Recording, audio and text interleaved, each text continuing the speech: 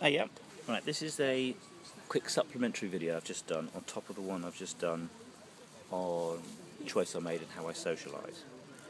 Now this one is particular to someone on the autistic spectrum, of which I am one of them.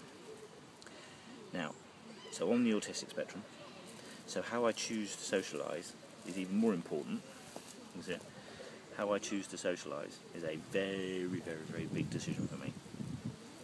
Now, as I said in the previous video, schools are very much based on what I call the approval seeker mode.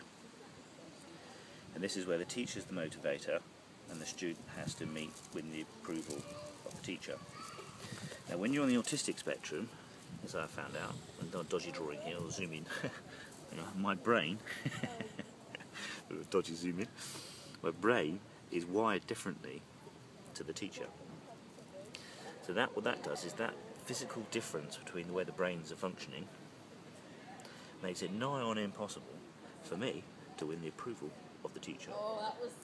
And the harder I try, the more I get rejected, the more my self-esteem plummets. Okay? Equally, I've often met very highly motivated teachers who are desperate to help me, and they try their hardest to motivate me. But the problem is, their brain is quite different to mine. So no matter how hard they try, they can't motivate me. And then they feel disrespected and demotivated, their self-esteem goes down. Okay?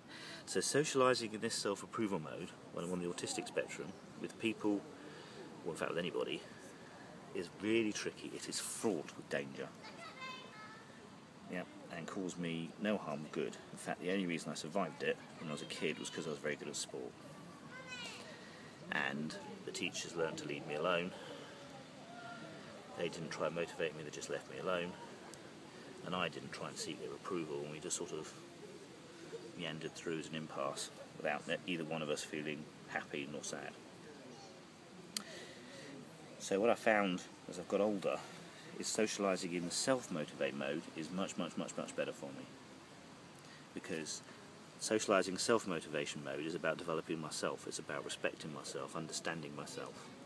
And of course I stand a much better chance of doing that because my brain's wired the way my brain's wired. And I know myself better than anybody else. So if I socialise with myself and how my brain thinks as my grounding, as my source, so that when I interact with someone, what I'm actually doing is learning from them to develop myself. That's my goal when I socialise.